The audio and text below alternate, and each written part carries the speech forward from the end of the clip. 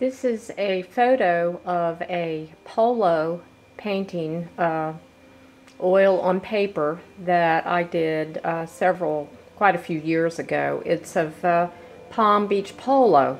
And here's another photo. It's not a great photo, but the color in this is a little bit more accurate. So I'll go back here. This color is not accurate.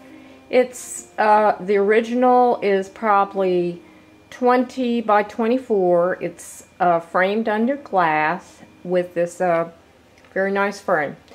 It was last seen at the Antique Market at 3179 Washington Road in Augusta, Georgia.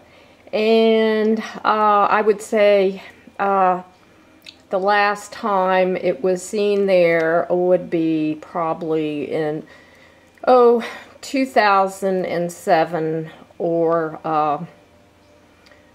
early 2007 or 2006. So if anyone sees this, please get in touch with me. It belongs to me.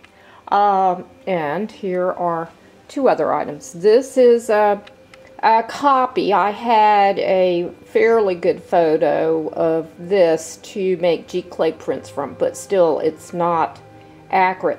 This was a painting I did in the early 70s of a house in Edgefield, and it was stolen from a show I did in Atlanta.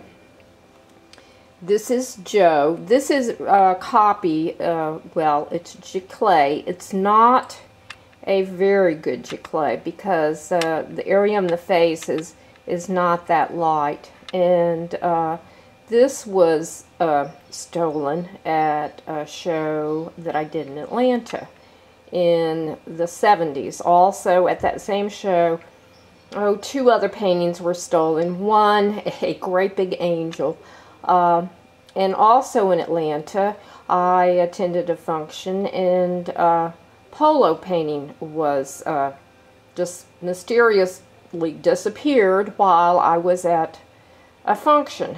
So if anybody sees any of these items, please let me know. Another item mysteriously disappeared was last seen in Charleston, South Carolina. It was a World Cup, a large etching that I did. World Cup Polo, an edition of 90, watercolored. So if anybody sees that, please let me know. My website is www.annlattimore.com.